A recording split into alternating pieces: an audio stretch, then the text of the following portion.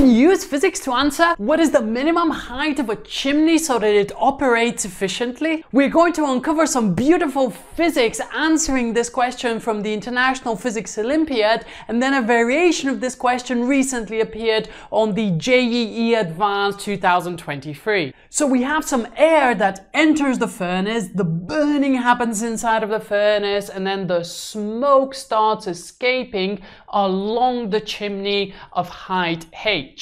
The volume of gas or smoke produced by the chimney per unit time is given to be B. I always prefer translating words into math, so I'm just going to say that dV by dt is equal to B. This is just the volume flow rate. We're also given in the question that the speed of the particles within the furnace is negligible. But our question is asking about the minimum height. So how are we going to approach this question? The idea is that we're going to use the Bernoulli principle to try and calculate the speed at the top of the chimney. Well, hang on a minute, my chimney is not even equal on one side, so let's just fix that a little bit. That's a bit better.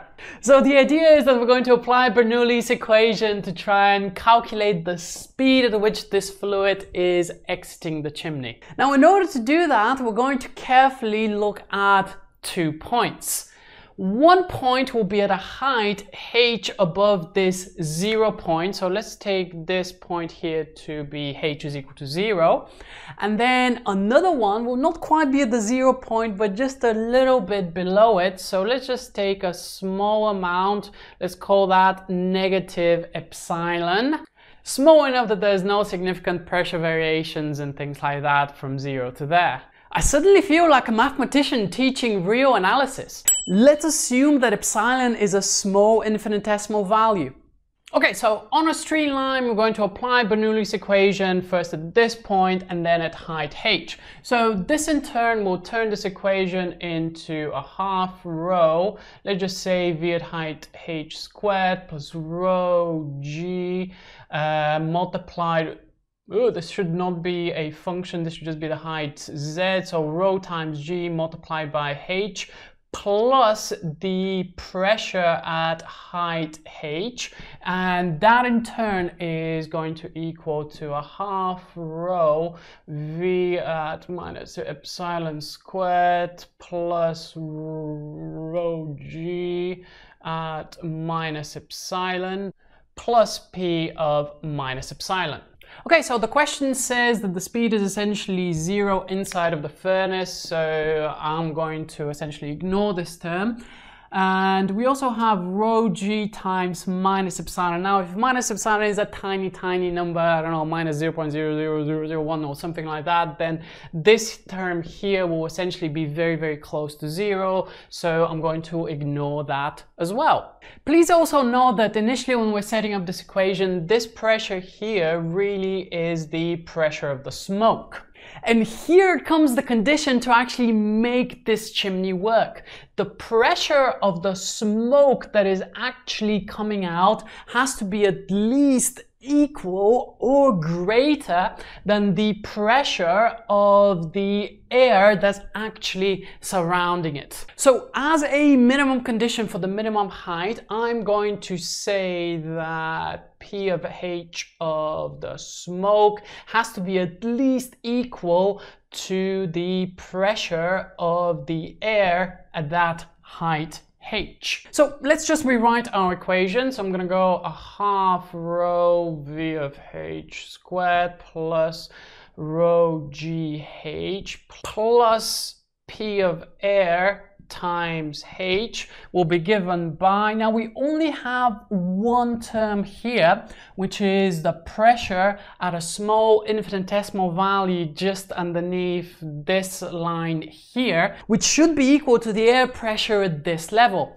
Now, what is the air pressure at this level? Well, due to hydrostatic equilibrium, this will be greater than the pressure here. So that's going to be P of air times h plus the density of of the air multiplied by G multiplied by the height H. Once again, I'm just assuming that there's no significant pressure variation if I go from here to here, because this is just a tiny number. Okay, and now we can just cancel some stuff out, so P of air can go, and we can start rearranging this equation while we're drinking coffee for the speed. So I'm gonna go a half rho VH squared is equal to rho air GH, take away rho GH. This rho here, by the way, stands for the density of the smoke. Okay, then what we get is a half rho VH squared is equal to GH, and then we have the density of the air, take away the density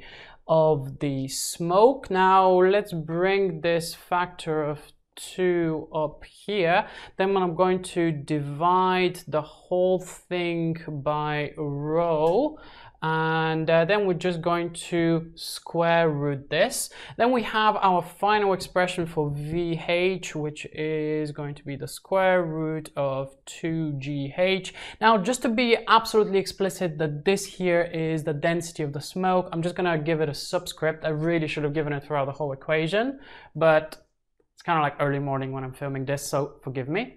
Rho air divided by rho smoke, take away rho minus rho over rho is just 1.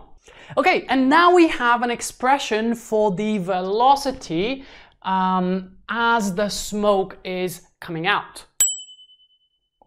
Now let's go back to the volume flow rate. So we know that dV by dt is this letter B, and we want to express our answer in terms of B and also the temperature change.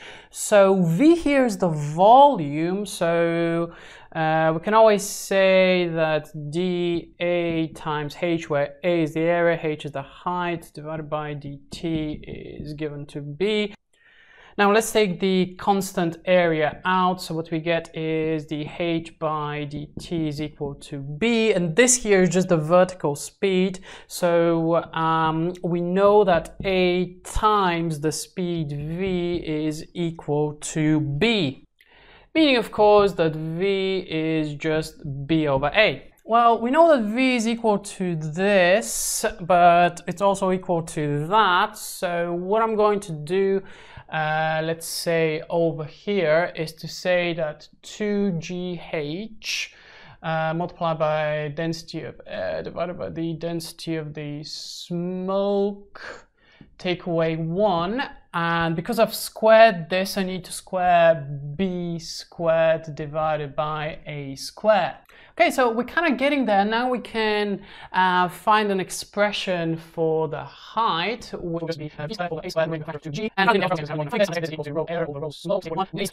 okay, we have an expression for the height in terms of the density of the air and density of the smoke. The question though is asking us to provide this expression for the height in terms of the differences in temperature between the ambient temperature and between the ambient air temperature and the temperature of the smoke, which kind of makes sense. If you're building a chimney, you probably want to be looking at the temperature gradient and not the differences in density. Okay, well, assuming that this thing behaves in here as an ideal gas, we can write that PV is equal to nRT. So P times mass over density is equal to nRT.